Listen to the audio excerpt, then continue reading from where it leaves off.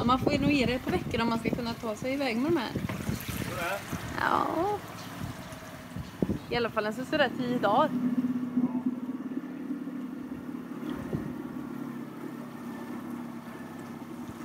Vad tror du? Jag tror det.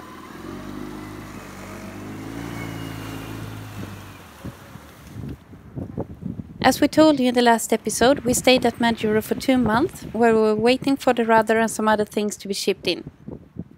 There were a lot of things to see in the atoll, and there seemed to be different kinds of happenings every other day.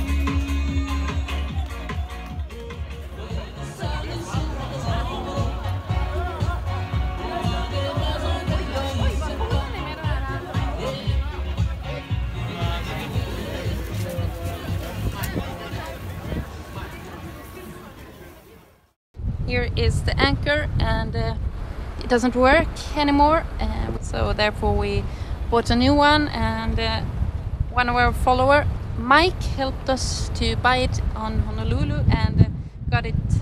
He sent it yesterday, so we probably will get it next week. So thank you so much, Mike. We got our post packages today. Yeah.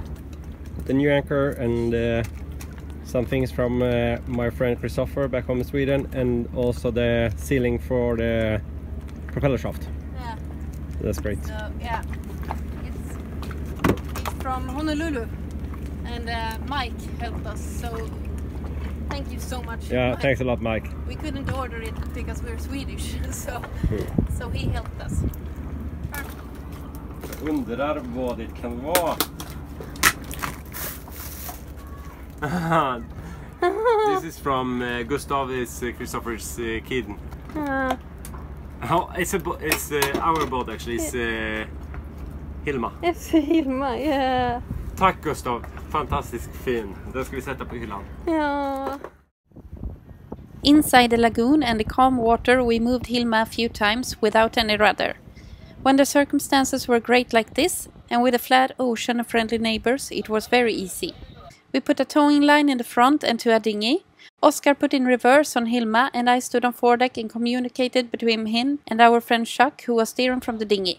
We also asked our friends Jenny and Sasha to stay close to us in case something happened, but everything went very smooth and easy. Oh, looking good.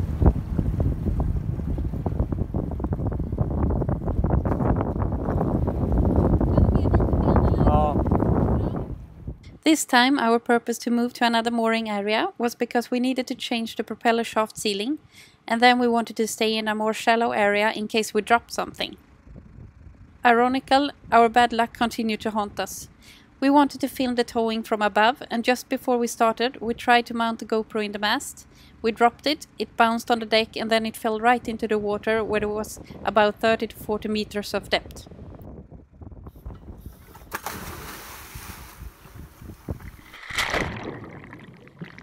Attempt number 4.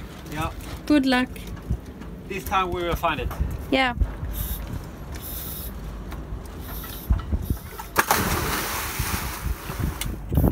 Attempt number 5. Yep. Good luck. Good luck.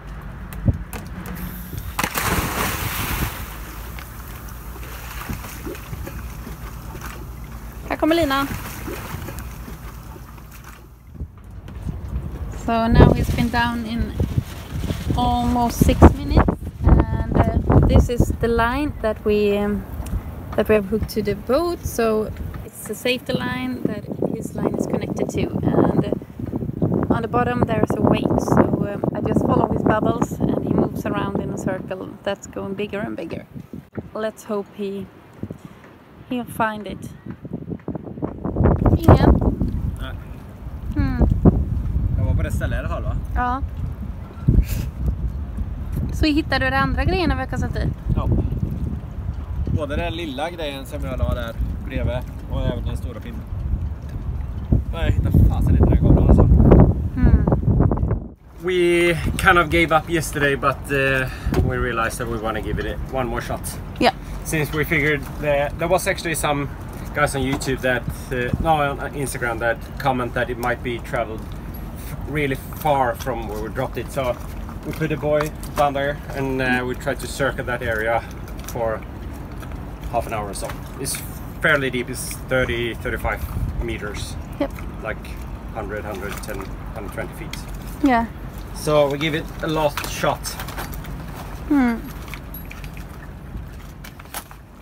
He's swimming towards the boat, so exciting. Oscar dove for the camera many times, but we never found it again, and sadly we lost some footages from the reparations and other things. We were kind of sad about it, of course because of the videos and the money, but mostly because we did not have time to order a new camera to Maduro, and we were going to sail to some very interesting places that we really wanted to film. We managed to find a cheap camera in a store, but the video quality in the few upcoming videos will be a bit up and down. I don't think you know where he is because he's swimming in the wrong direction. Oscar!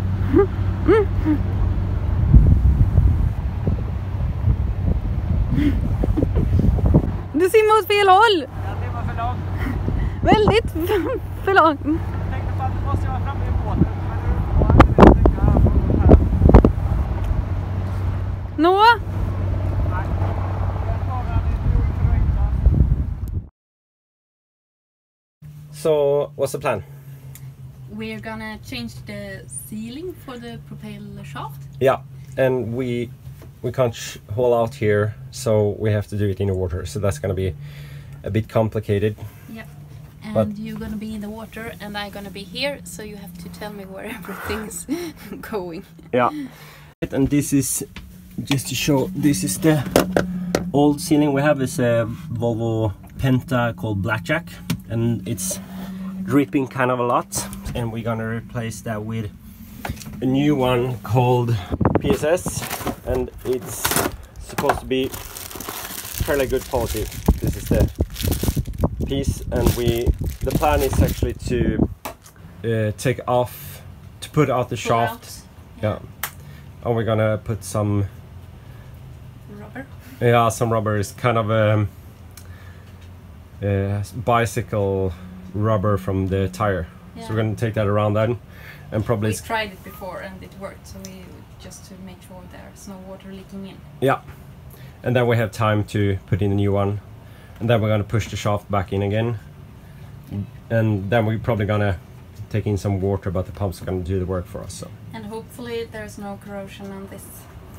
exactly, that's also one major thing that we want to take a look at to make sure that the shaft is not corroded as the rudder shaft was. Yeah. So that's the plan. Yep. We hope for the best. Yeah. So first we're gonna remove the coupling to the engine.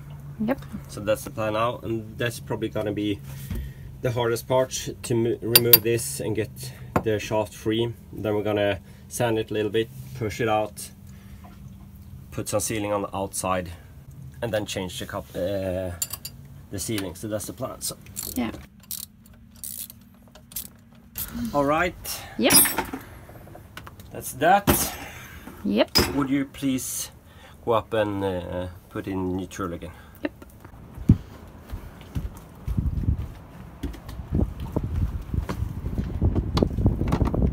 So. Okay. Oh. And now it's loose and you. Yeah, and just pull it out here.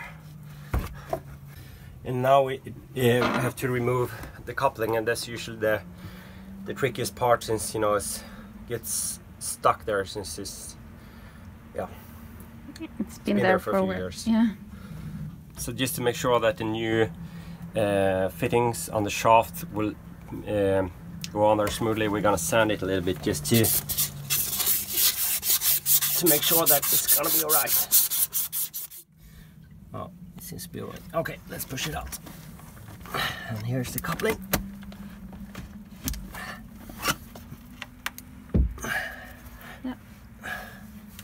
I'm gonna get some WD-40 and put in there. Yep, so we decided to take a look on the outside while the WD-40 is making progress. Yeah, and also we can put on the rubber, also to make sure that it's not leaking in any more water. Yeah. Yep. Yep.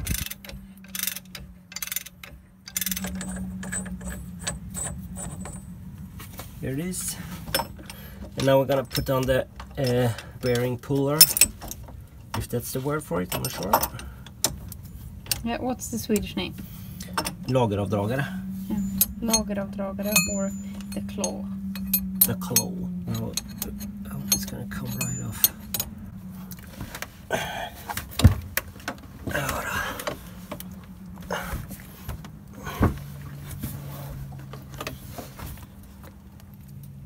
Det rör sig inte ett spår. Nej.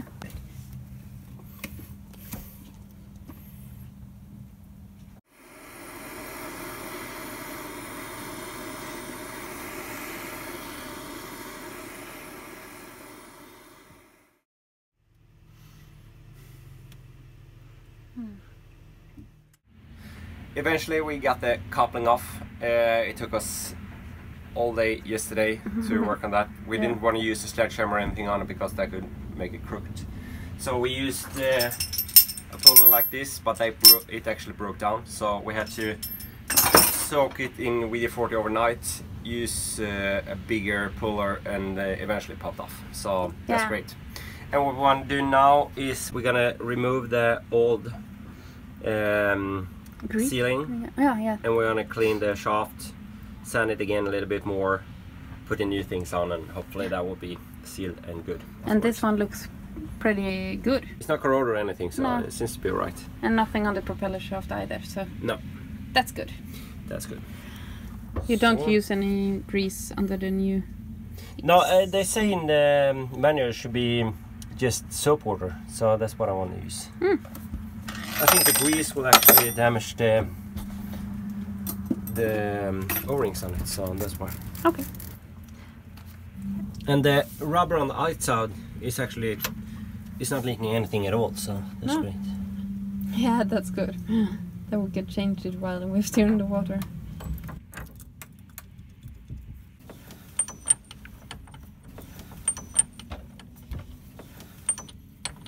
Så.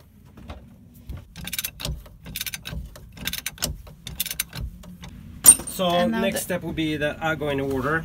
Yep.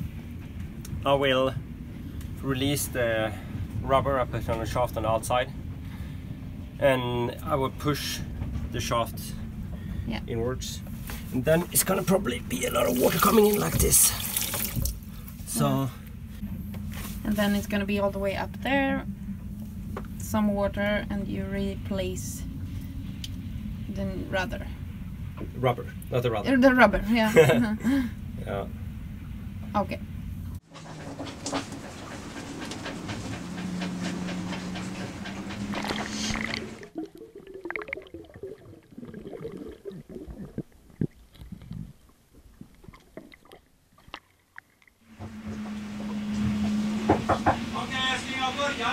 Okej! Jag är beredd!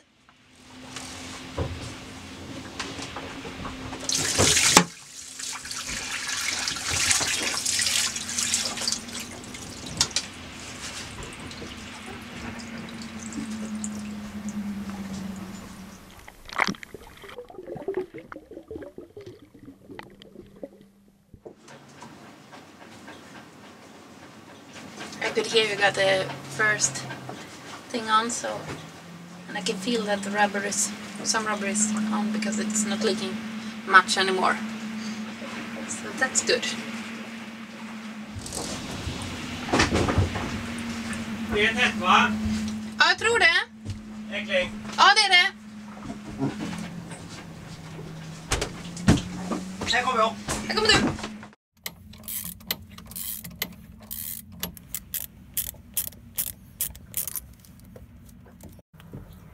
The rubber on the outside is gone, and seems good.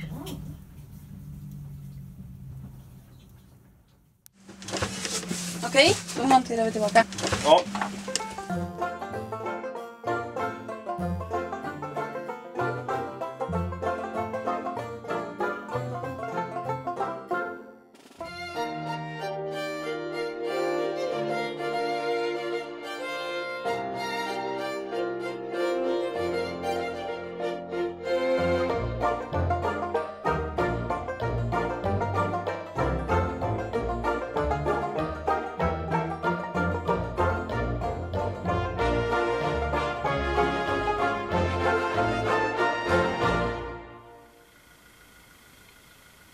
Days went by and we kept on working and repairing things.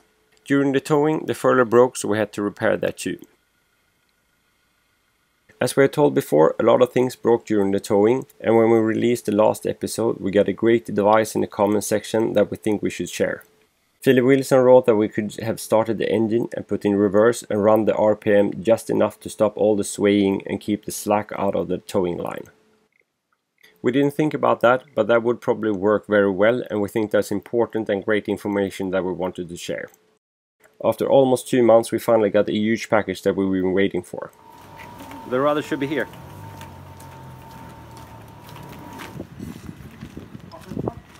Ah, it's on the truck. Ah, great.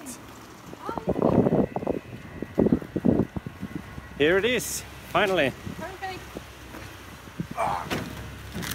It's sealed, so we can't really open it, but it's alright. Yeah. Then we know it's here. Yeah. It's the right size. Yeah.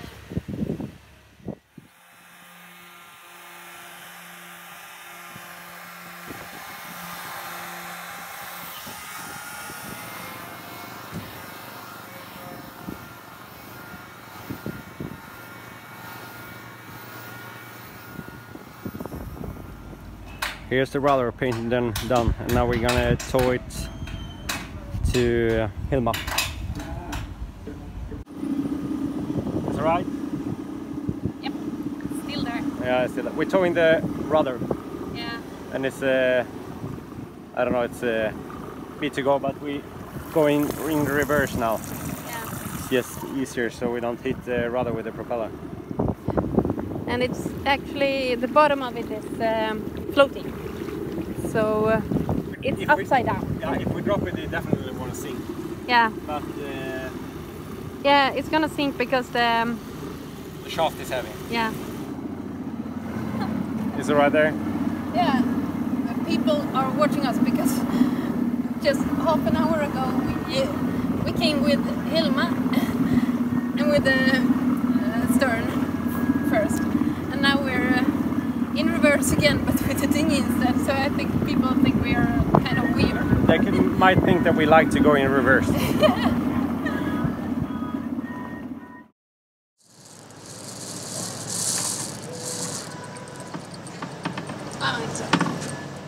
So this is what's left of our The old one. rudder shaft. And down there is the ocean, and we're not leaking and not sinking. So that's good. We built our own lifting device, and before Chanot sent the rudder, we asked them to put a lifting eye in top of the shaft. We put a line through that and one extra safety line, and then Oscar jumped into the water.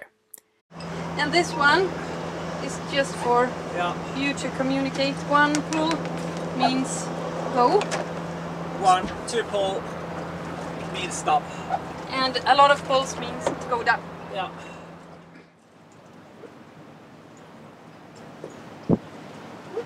Yeah, Yeah, you guys thinking ahead, that's good. It's looking better, or do you see any wake? Well, I see several boats coming in, so Yeah, those wakes are going to come over here. yeah. Oh, we should just wait until... Yeah.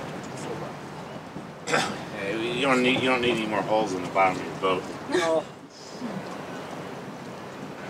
Oh, okay. Then it's ready. Once again, we asked our neighbor Chuck to help us, so he pulled the line, I pulled the safety line, and Oscar hung on to the rudder under the boat to make it straight. While we pulled, he steered the shaft into the hole, and it all went very smooth.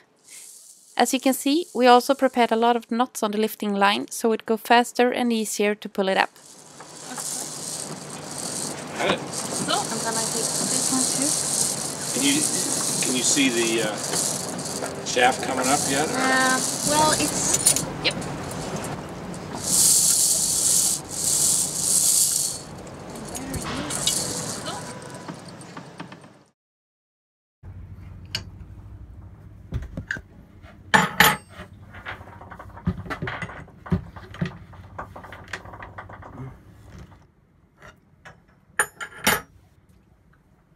Den rör sig.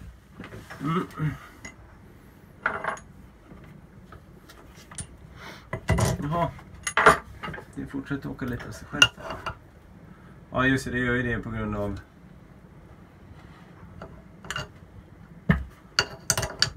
Ja det gör det ju inte lättare att montera den när det ska hålla på. Fast jag planerar faktiskt inte att tappa rodret ytterligare en gång. Jag känner mig nöjd med rodertapp nu. Är du? Mm. Ja. Jag med.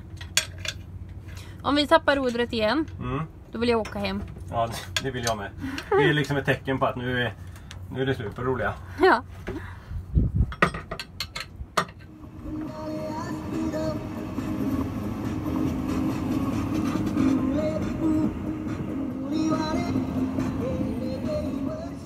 Finally, Hilma had the rudder again and we were getting ready to leave.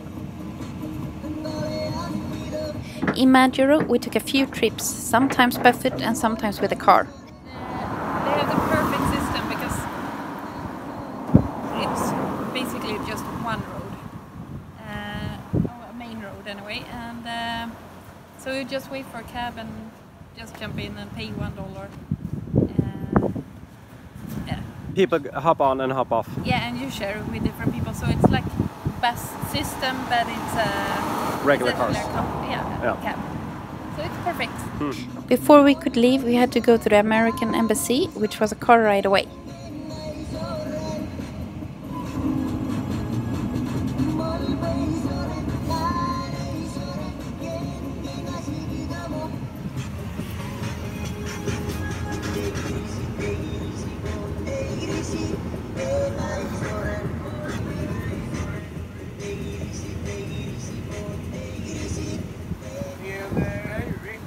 Hur är? Fet!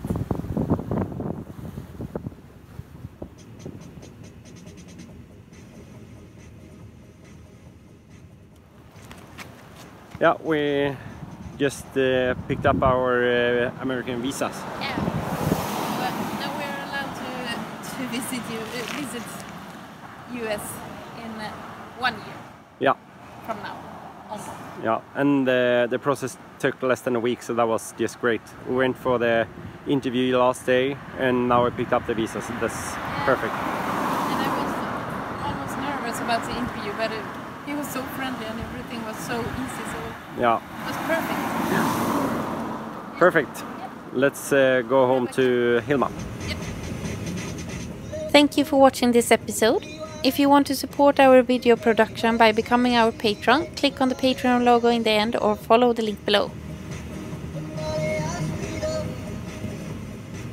In the next episode, we tried to leave Majuro, but that turned out to be easier said than done.